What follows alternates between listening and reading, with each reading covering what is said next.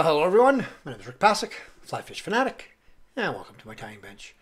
Today we'll be doing a stonefly pattern, river pattern, fairly heavy. I want this to sink like a rock, so I do tie them in several different patterns.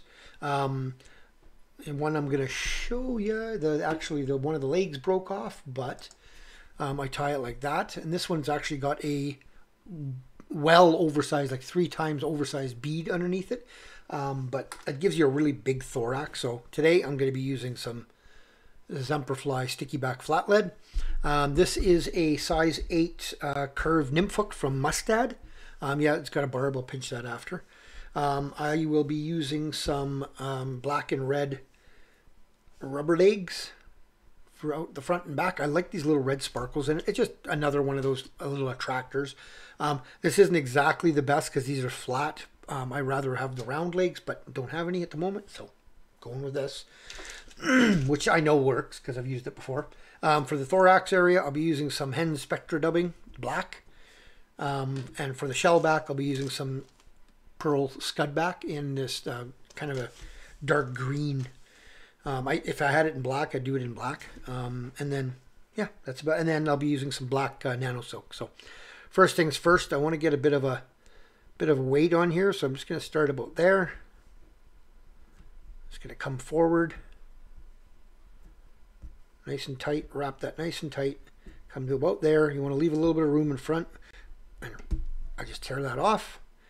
Then I will again just quickly with my scissor just make a taper into that sticky back. That's the nice thing with this stuff, it's so easy to cut. And again, I'm just going to build a bit of a taper up here and stop where I stopped with my last one there, about there. There we go. That gives me quite a bit of weight. I could add a bit more if I really wanted to, but that's enough. So, okay. You could put a little bit of crazy glue on that if you wanted, but I never found that it makes much difference. Gonna wax my thread.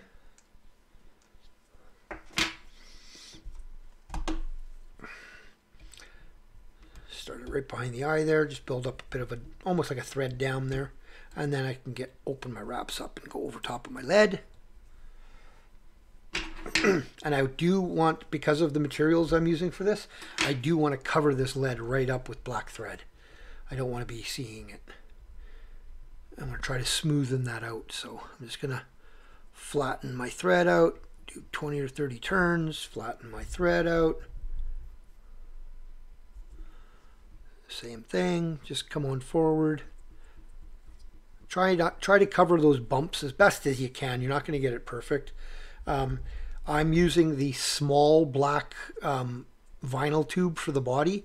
If you can get a medium, that's even better. I've got lots of medium, but not in black. So, but the small will do. Like I said, I'm just smoothing it out a bit. Just a little bit of prep, unfortunately. It's just the way it goes with some of these flies, right? So it's just because, like I said, I'm using the small vinyl rib, and you'll see every little bump then, right? So I'm just going to go around the corner here,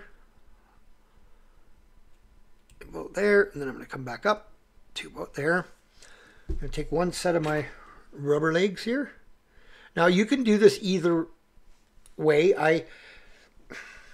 I don't know if there's any advantage to, but I'll show you what I'm talking about. You can either tie them in like this on the one side, so you got one out the front and one out the back right away. But I don't like doing that because I find the one out front gets in my way until the end.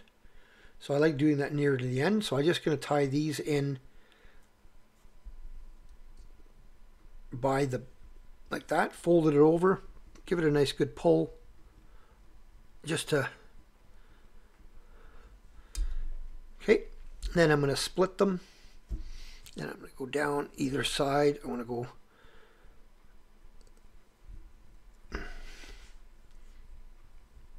just kind of figure 8 through here. I want to spread them apart a bit. That's all. That's all it is, right? So, and again, on that side, just get that material on this side, and then on this one, I can just make sure it stays there, just so it splits apart a bit. That's all. So And then just, I can tell that this is old rubber legs. You see how it got white when I pulled it? These are old. They've been, I probably have had these for 15 years, so. And just bring that stuff all the way forward there. I'm not too worried about what's going on at the front here yet. Again, flatten my thread a bit. I don't care about the length of these legs yet. Just leave them. Okay, and then I'm going to come back all the way up here. I'm going to get my piece of this happens to be UTC vinyl rib in black in a small. Like I said, if I had the medium, that's what I would definitely be using as a medium. But just because it's a little bit more difficult to cover the body with the small, so just tie that in by the side here, all the way down to the tie-in point of the legs. Try not to go over the legs because then you'll kind of push them back together. And now this part can be, I'm going to actually bring my magnifying glass over because I want to be able to see that I'm touching the wrap prior to it, right? So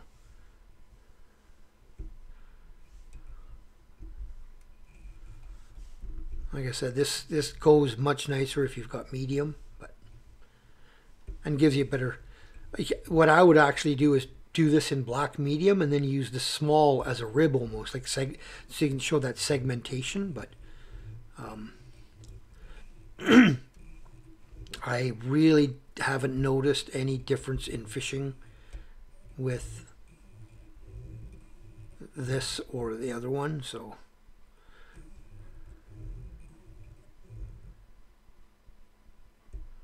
maybe one more. It's not the prettiest up front there, but that's okay.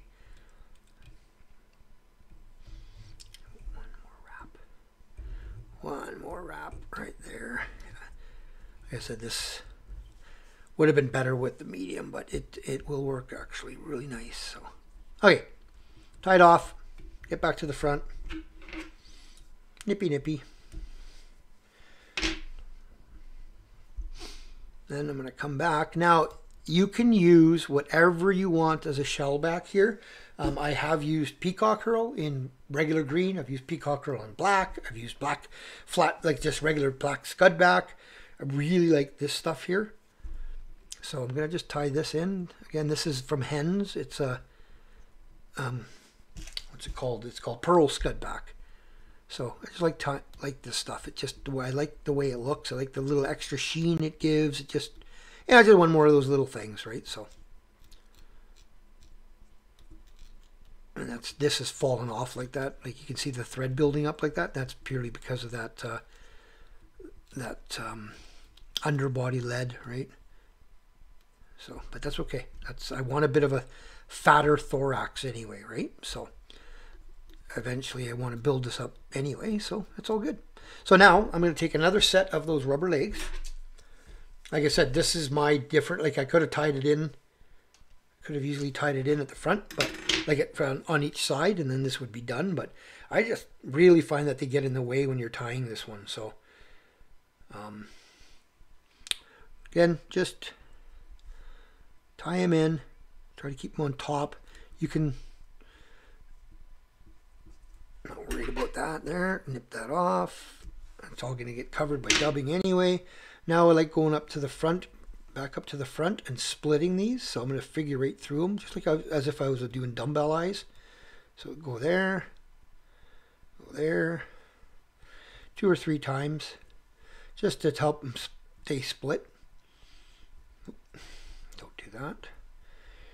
See what I mean? But I find they get in the way. So even more so when they're at the beginning. So now I'm actually going to take them and I'm going to lay them. I want them about as long as the hook, so about like there, and that's about where I want to cut them. Get them out of my way. Get that extra length out of my way. So, okay. Now I'm going to take some of that black dubbing. Now you can go with a more natural dubbing that doesn't have the sparkle like this stuff does, but I really like this stuff. I like that. I like having a little bit of sparkle in my river flies, just as an attention getter. I don't always, but I just like that that little bit of extra attention, right? Just, oh, hey, what's that, right?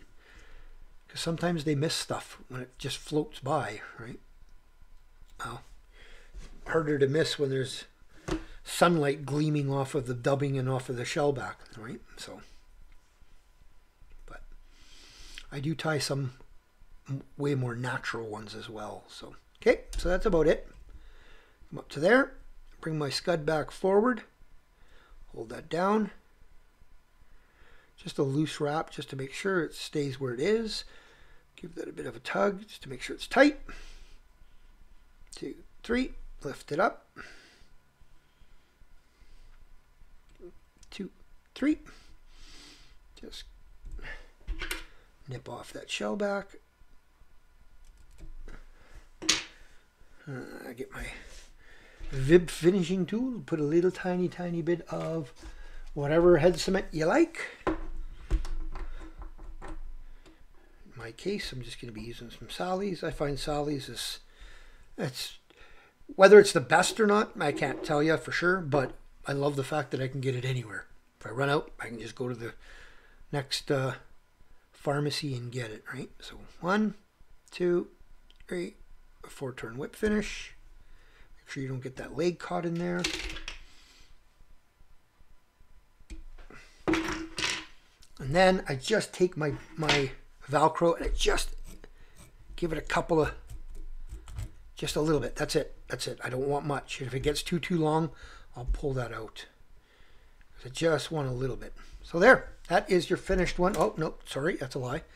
Now I take this one and I go to the front of the hook and I want it a little bit longer than my hook length out the back as well. There. So now that's your finished fly. Right? If you want more weight than that, you could put another layer of lead on there. You could actually just put a bead at the front and have your legs coming out from underneath your bead. It's totally up to you what you like. I know this, just like this, works really well, and this one does too. The one I showed you guys earlier with the bead that's underneath the dubbing. But it's just, you see how much bulkier that is, right? It's not as streamlined. I like the streamlined nature of this one. So, but yeah, that's about it. If you want, you could put a little bit of UV resin or whatever on that body just to help protect it. But this vinyl rib stuff is pretty strong. So, okay, I hope you guys enjoyed that. If you did, thumbs up. If you've subscribed, thank you very much. If you have not, please consider doing so. And I will see you guys on the next tying video. Tie lines, everyone.